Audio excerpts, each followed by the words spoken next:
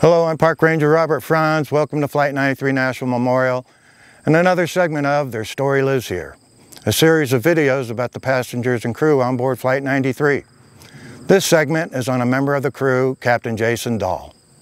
Currently, we are located on one of the highest points of the memorial, overlooking the Visitor Center. Jason Dahl was 43 years old on September 11, 2001. He was born on November 2nd, 1957, and grew up in San Jose, California. From a very early age, from when he could first speak, all Jason wanted to talk about was flying. He joined the Civil Air Patrol at 13 and was awarded scholarship for flying lessons. He'll solo before the age of 16 and gets his pilot's license before he gets his driver's license. Jason graduates from San Jose State in 1980 with a degree in aeronautical engineering. His plan? Fly for one of the commercial airlines, but for their insurance purposes, he doesn't have enough flight hours, so he flies for different corporations and charter flights, till in 1985 he's acquired enough hours and he's hired by United Airlines. Because of his excellent piloting skills and extensive knowledge of aviation rules and regulations, Jason rises quickly through the ranks. Every time he transitions into a new aircraft, he seeks to become a captain, someone designated as the pilot in command.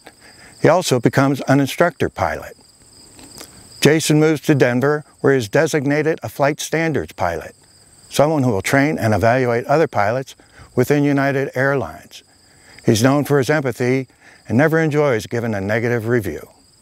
Friends will tell you, Jason had an easygoing demeanor and always offered to lend a hand or volunteer for some project. This made him well liked in the aviation community where he worked or with the neighbors where he lived.